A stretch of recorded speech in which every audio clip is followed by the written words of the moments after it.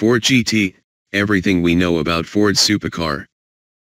The Ford GT Supercar gets a 638 bhp twin-turbocharged V6, can do 216 miles per hour and costs £320,000, but production is already sold out for 2017. It's hard to think of another supercar that's as hotly anticipated as the new Ford GT. While the car was revealed over 2 years ago at the Detroit Motor Show, only now are first customers getting delivery of their 200 mph and supercars. Considering the bespoke nature of THR Ford GT, it's no surprise there has been a bit of a wait. The GT follows in the footsteps of the Ford GT of the noughties, and of course the legendary GT40 of the 60s, and has a traditional mid-engined, two-seater layout. Less traditional is the fact Ford has taken a different route with engine choice. While plunking a V8 in the back would have been the obvious option, Ford has picked a 3.5-liter twin-turbo V6 EcoBoost instead. It makes a healthy 638 bhp, and when you combine this with an advanced carbon fiber and aluminium construction that keeps weight around the 1,400 kilograms mark, slightly more than a Ford Focus, it means the lightweight Ford GT has a top speed of 216 miles per hour. But top speed isn't the only thing the GT will be good for, as active aerodynamics, race-inspired pushrod suspension and track-honed settings, and the fast Ford should be a strong rival against models such as the Audi R8, Ferrari 400 and 88 GTB, Honda NSX and new McLaren 720s. Indeed, the GT has already proved its potential at the track in endurance racing, winning the GT class in the 2016 Le Mans 24 Hours and a number of other events across the world. The Ford GT has been designed as a flagship for the Ford range, and it shows in its design. The clean shape is a clear evolution of the original Ford GT, but it lacks the retro touches that car used in its shape. The angular lines are thoroughly modern and are designed to help the GT cut through the air with minimal resistance. The dihedral doors add drama when getting in and out, and the gaping air intakes and vents are designed to maximize airflow to cool the powerful engine. One distinct difference between the Ford GT and its rivals is the exclusivity the new Ford offers. Only 250 cars will be built each year, and production is planned to 2020, although even then demand is outstripping supply, and that's even with a $400,000, £320,000, price tag for the basic model. Ford GT, Lightweight Competition Series model breaks cover. The new Ford GT has already spawned a limited edition version, with the reveal of the Lightweight GT Competition Series, an exclusive model boasting weight-saving measures and unique design tweaks. The GT Competition Series still boasts the same 638 bhp turbocharged V6 engine and mechanicals as the regular GT, but the engine is now shrouded away from the elements by a lightweight, track-inspired Perspex engine cover with a carbon fiber prop rod. Similarly, the Gorilla Glass bulkhead window in the cabin, separating driver from engine, is about half as thick as it is on the standard GT model. Further weight savings are found by ditching what Ford labels items not essential to performance, such as the air conditioning unit, radio and speakers, stowage bins and even cup holders. The Competition Series GT gets additional performance-oriented standard equipment too, such as carbon fiber wheels with lightweight titanium wheel nuts optional on the regular car. It's marked out against the regular GT with a carbon fiber finish racing stripe, mirror caps and A-pillars, while an exposed carbon finish is used on some of the lower body trim. A price has not been revealed, and it'll be limited to the US market only. Ford GT, new digital instrument display revealed. The Ford GT will get an all-new digital instrument display featuring unique, setup-dependent layouts, and the company has confirmed the technology will be coming to other Ford vehicles in the future. Replacing the instrument cluster, the 10-inch setup is not too dissimilar from Audi's virtual cockpit technology. It boasts configurable layouts based on the GT's 5 driving modes, each one tailored to deliver the most relevant information depending on which mode the driver has selected. In normal mode, the digital instrument panel afford equal weight to most of the information in a simple theme, while wet mode puts a blue tint on the instruments, with wet look graphics. Sport mode shifts the information around so that the gear selection is placed front and center with speed placed off to the right-hand side of the tachometer and ushers in an orange theme. It's similar to track mode, which takes on a red hue but hides speed in the top left corner. Vitals such as oil temperature and pressure are given more prominence. The final layout is one tailored for drivers gunning for the GT's 216 miles per hour top speed. Called VMAX, it declutters the instrument panel and pares everything back, so that the focus is almost entirely on a large, central speedometer. The tachometer is reduced to a thin line, while fuel, oil pressure, and temperature is tucked away in the top left. For now, the digital instrument display technology will only be heading the way of those lucky enough to get on the waiting list for the GT. However, Ford has confirmed it will trickle down onto other models in the future. Ford GT, 5 driving modes in detail. The new GT wouldn't be a modern supercar without adjustable driving modes, and Ford has packed 5 different selectable setups into its new flagship machine.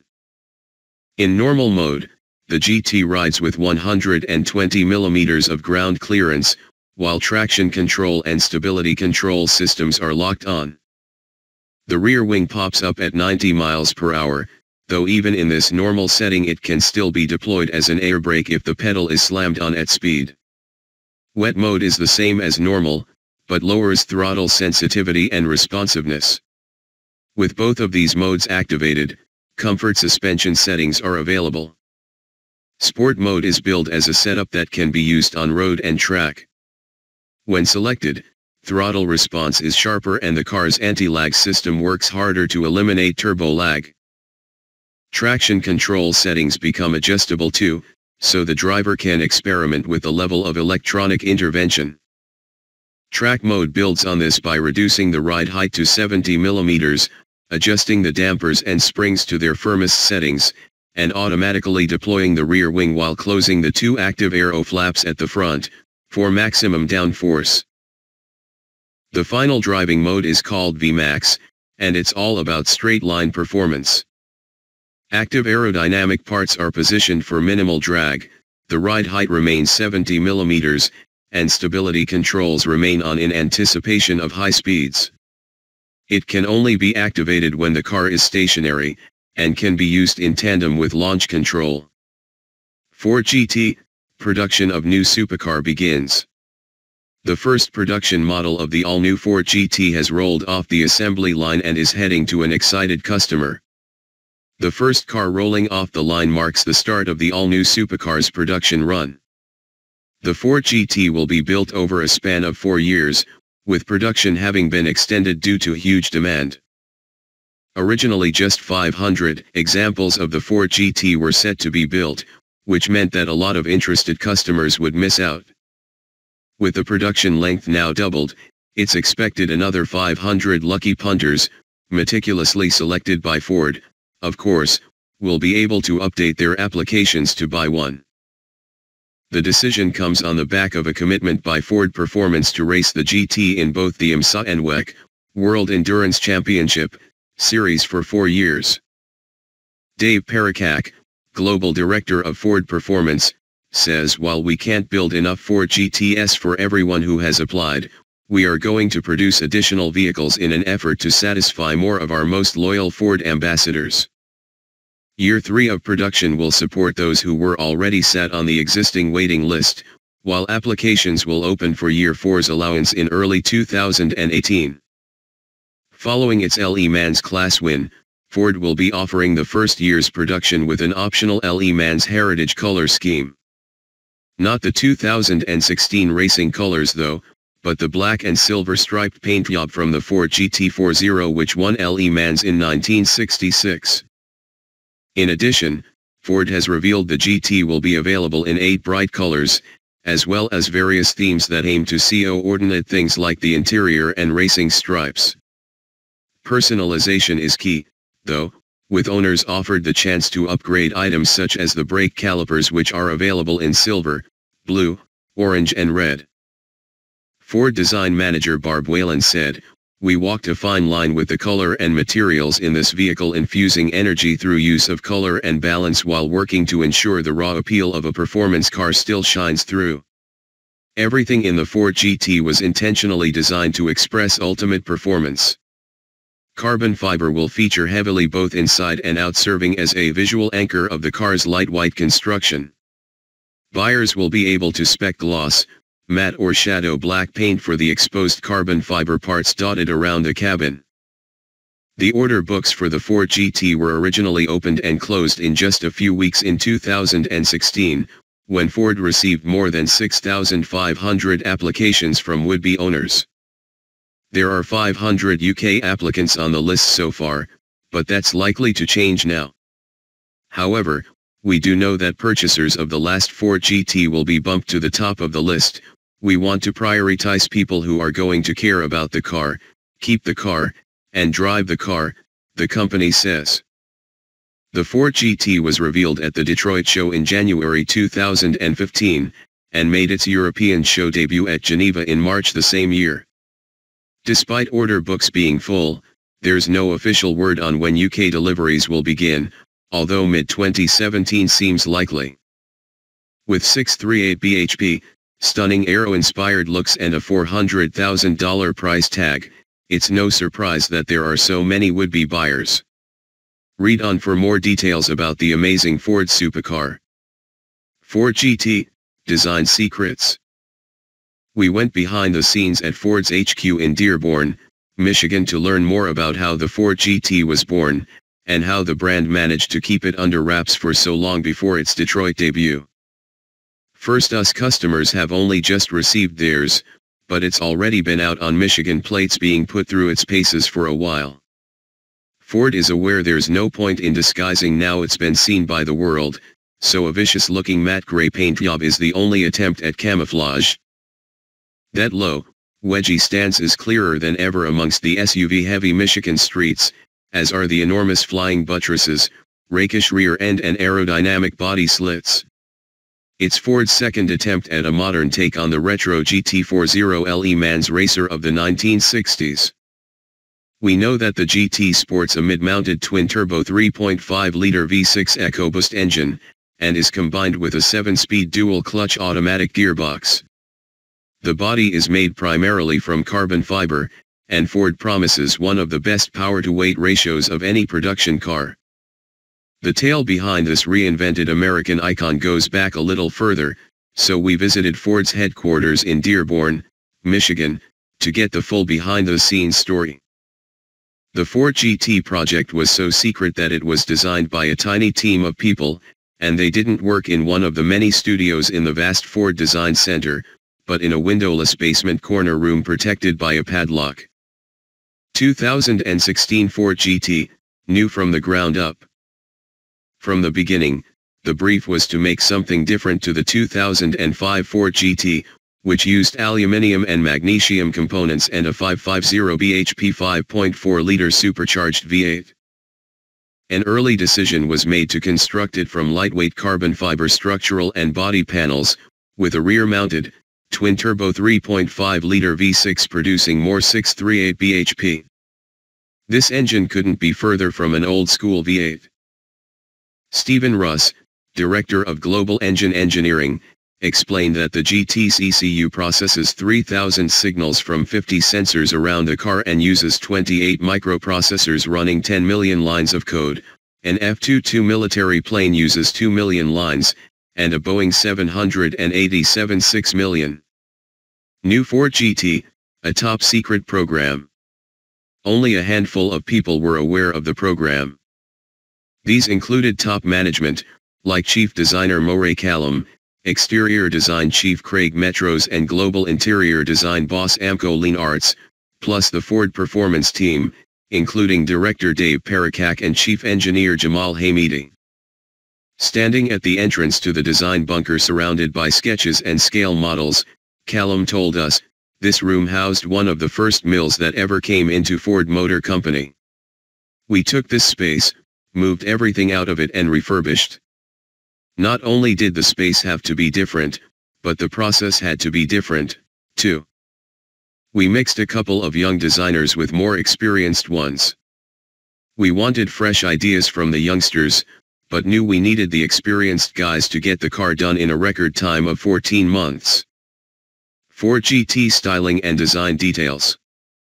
Despite the dramatic styling details on the GT, the low stance and profile is instantly recognizable to fans of its predecessors. There's 20-inch wheels clad in Michelin Pilot Super Sport Cup tires, and the suspension is a torsion bar and pushrod setup that is height adjustable. Carbon ceramic brakes are also standard. Callum said the team used the traditional method of doing a two-dimensional sketch of the car and moving on to scale models carved from foam using mathematical data. This lightweight foam made it easier to move the models outside to view them in natural light. Plus, he added that the ducting and venting on the body, the flying buttresses and the teardrop shape of the fuselage behind the cockpit were all tested and proven in the wind tunnel. Ford Performance Chief Engineer Hamidi talked about the breathtaking shape of the car. The tapering fuselage comes from a Formula One or an LMP1 car. They all have a taper, which sets up a very clean air path to the rear wing, and that's what we're doing here. He added that the team worked hard to not only get a low coefficient of drag, CD, but a low CDA figure, too. This is the CD multiplied by the frontal area of the car, an indicator of the aero drag that must be overcome to achieve both speed and stability. One of the goals was to have a small greenhouse upper section of the body to get a world-class CDA number, Hamidi said. Air coming around the surface does not detach. It's been carefully crafted and designed to have clean laminar flow.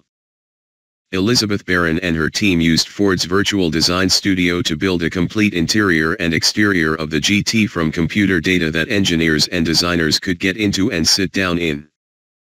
There they could explore the spatial relationships in the narrow cockpit by donning a special stereo viewing helmet and using a wand and a flashlight to look at elements in detail. Amco Lean Arts, who led the interior design, said, "When you have a special package, and this was a special package, engineering and design have to go hand in hand. In this car, there was no big center console with a big shifter, because we had to be as lean and efficient as possible. We designed it so the steering column and pedals come to the driver. Because of the hyper-small space, we needed to carve out a lot of space from the dash to get a lightweight feel. When you get into the car, you get an immediate feel of raciness. All the functions are on the steering wheel." The Ford GT road car is the most sophisticated, fastest, and most expensive car ever to wear the famous blue oval badge.